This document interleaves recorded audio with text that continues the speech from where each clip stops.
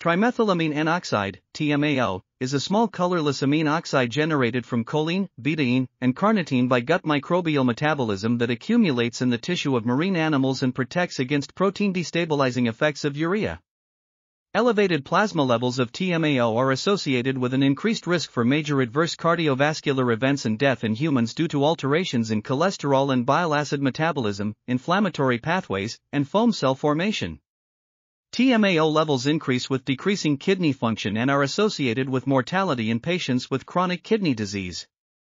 Therapeutic strategies to reduce TMAO levels include oral broad-spectrum antibiotics, promoting the growth of bacteria that utilize TMAO as substrate, and developing target-specific molecules.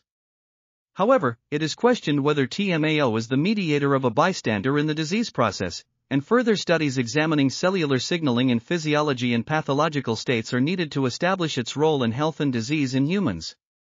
This article was authored by Manuel T. Velasquez, Ali Ramezani, Alotaibi Manal, and others. We are RTCLTV, links in the description below.